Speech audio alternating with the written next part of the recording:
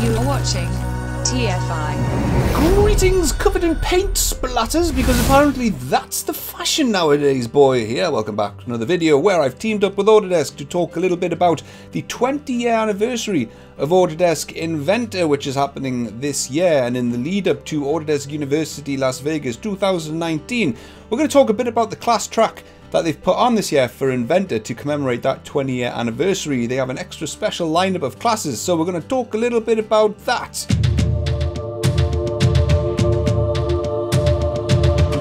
But first, 20 years ago in 1999, a certain MCAD application of the solid variety was beginning to frankly make everyone else look like a bunch of wireframe dummies. In response to this, Autodesk began working on their own variant and launched Project Rubicon in 1999, free from any of the AutoCAD code, which up until this point Autodesk had utterly mastered.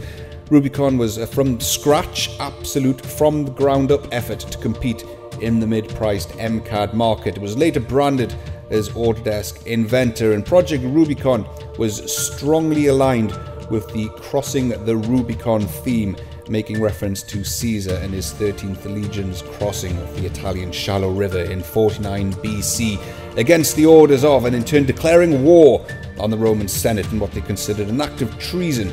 And scholars maintain that the Crossing the Rubicon terminology used by Autodesk was a nod to the Latin word rubico, derived from the adjective rubeus, meaning red, which the river was so named as its waters coloured red by mud deposits, a reference to the strong red branding used by the other solid modelling competitor, with the phrase crossing the Rubicon being used as a metaphor that means to pass a point of no return, a fitting mission statement as they embarked to wage war atop the waters muddied red by the red team. Or maybe not. Or maybe I've just made that last bit up. Anywho, Project Rubicon was called to arms in 1999, soon after codenamed Mustang brought us the earliest release that became Inventor. Fast forward 20 years to today and we're rocking Inventor 2020, codenamed Senna, named after Ayrton Senna, who tragically died at Imola, Italy, which on a global scale is a mere stone's throw away from the Rubicon River. Anyway, that's how it all started 20 years ago, and to honour the 20-year history of Autodesk Inventor, they have indeed put on a special class track this year at Autodesk University, and let's take a look at a sneak peek of some of the classes that I find particularly interesting this year at Autodesk University Las Vegas 2019. Alright then, so my original plan was to take the classes that have been enrolled at Autodesk University for Inventor this year and then maybe pick 10 of them and talk a bit about them, but there's just too many of them. And before I get into that, if you're not entirely sure what Autodesk University is and what the classes are, I've done a video already where I covered Autodesk University London this year, and I'll link that up at the top corner. But essentially, over the 3 days that Autodesk University is held, Autodesk schedule a bunch of classes which all happen at the same time. There's hundreds and hundreds of classes going on in different rooms within Autodesk University, and then you can enroll onto these classes. They're usually about an hour long. There's an industry speaker at the front. That could be an industry partner, an Autodesk employee, a reseller, or a customer who's hosting the class. That person submitted their class idea, and then Autodesk sifted through all the ideas, all the proposals, and then selected them to be a speaker this year at Autodesk University. So you enroll on their class. It's a classroom environment. You sit down and then you listen to the guy talk, or you can participate. There's labs, there's interactive classes, all that kind of stuff as well. And they're on different topics. It could be tips and tricks. It could be new trends that are going on in the industry, how you can leverage Autodesk's tools to help you work better, that kind of, all kinds of different things. But it's essentially an hour of a classroom environment learning from someone who really knows their stuff. So this year at Autodesk University 2019, they had over 250 submissions for classes for Inventor from 205 different speakers, but they had to whittle that down, and they've now got 54 classes spread out over the 3 days that Autodesk University is on this year. So I'm going to take some of those classes and talk a bit about which ones I find the most interesting and might be the most helpful for my viewers. But that's not to say that any of the classes I don't talk about aren't interesting. It just means I had to pick like a fraction of the 54, which was quite difficult to do. So let's get cracking with class MFG 317090 on Tuesday morning, 8 o'clock, held by Mark Lancaster from Synergist. So this one's all about getting the most out of your Inventor templates, and the reason I went with this one is because I see quite a few people in my comment section in the videos and emailing me and in the Discord area talking about having difficulties with Inventor templates. Inventor's templates aren't the easiest things to manage and set up. So any kind of guidance you can get, which is going to help you with best practice solutions around your templates, is going to be of a benefit. So this class is worth sitting on for an hour. And next up is MFG 319544-L. Up and running with Inventor Nastran from Wazim Muniz. Waz is my ex-colleague at Symmetry, and Waz absolutely knows his shizzle when it comes to anything simulation related. He literally writes the book on simulation. So if you want to know a little bit more about FEA, if you want to just listen to someone who knows exactly what they're talking about and has decades of experience with simulation, then this is a class to sit on. Waz is an absolute stand-up stellar guy, and I highly recommend you sit on this class if you've got any kind of an interest in learning a bit more about simulation and hearing someone or even engaging with someone who knows their stuff with simulation. And then we have MFG 316920, back to basics with Mike Davis, your CAD guru. So Mike is an absolute champ. He's one of the most passionate, enthusiastic guys for anything CAD related that I've ever come across. And this is a back to basics class. If you're looking at the class lineup and you're like, I'm not really sure if I'm at that level yet to be looking at that sort of stuff, I'm still kind of learning my way around the product, well, this back to basics class is an absolute champion. It's a class that he's held across multiple Autodesk universities. He's done it several times before, and it's well polished. It goes over numerous different topics, tips and tricks, bullet point areas, and it's just a good way to sort of learn a little bit more about the basics of Inventor rather than talk about the high-end stuff that you maybe feel not quite ready to divulge yourself into quite yet. And then there's MFG 319459, Tuesday 9:15 AM, preparing your Inventor and Fusion 360 3D models for use in AR, VR and MR, augmented, virtual and mixed reality with 3D Studio Max. So this is something that's a bit of a hot topic for me at the moment. I'm doing quite a lot of work in my day job with virtual reality, so a class on how to easily and efficiently port your data from Inventor and Fusion 360 over into one of those extended reality style headsets or environments is something which I find quite interesting. I'm going to try and catch this class whilst I'm over there. And I am 323065, Ask the Inventor Product Manager panel. So this class is more of a customer engagement style of a class. So the Inventor product team, the guys who are responsible for the day-to-day management and development of Autodesk Inventor, host a class for an hour where they engage with you guys, get your feedback. You can shout at them, you can complain at them, you can ask them why things are the way they are, and then they can try and give you either a real answer or use the political escape route.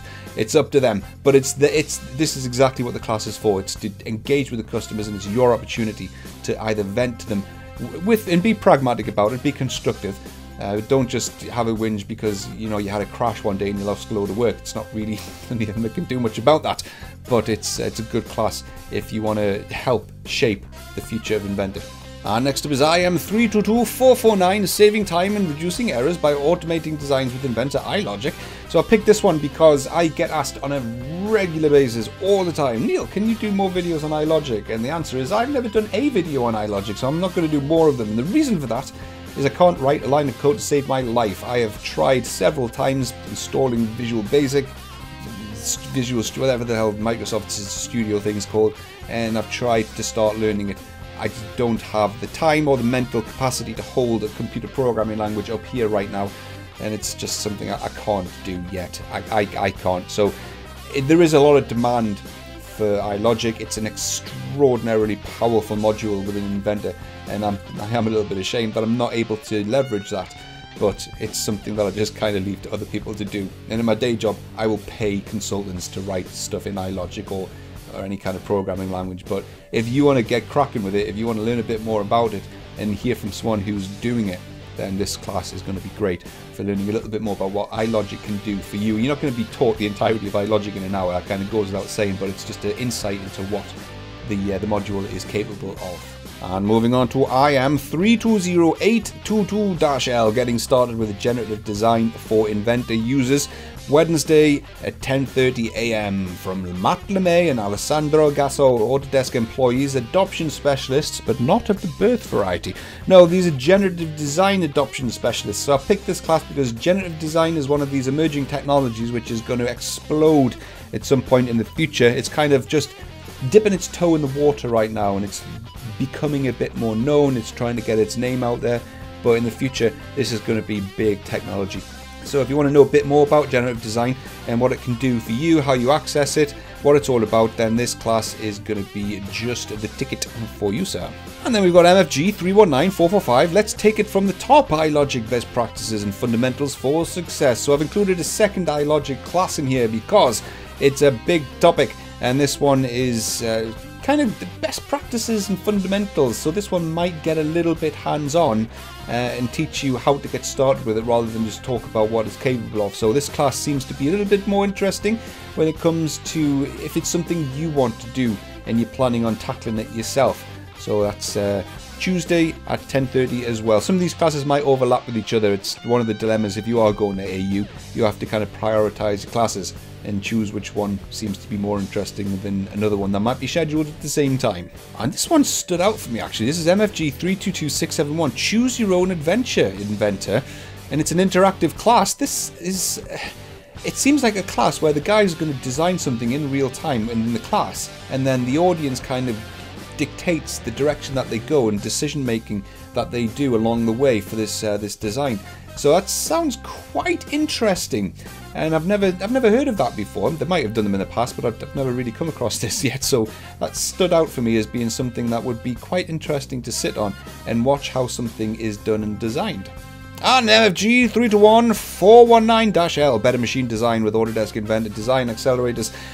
This is the design accelerators.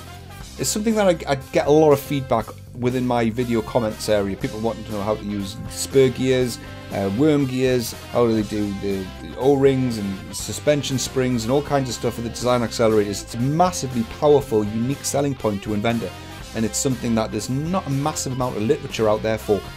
But if you can master them, you can be extraordinarily powerful with them. I've done a few videos myself on them, on a couple of them anyway. There is a lot of design accelerators.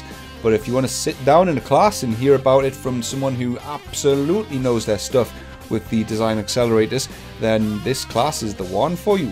And the last one that I've included is MFG 318699, Cardzilla returns, fighting with large assemblies in Inventor, Thursday at 2:45, otherwise known as the graveyard shift, because a lot of people have sadly gone home by that point. So's Jim, seems to always be the case.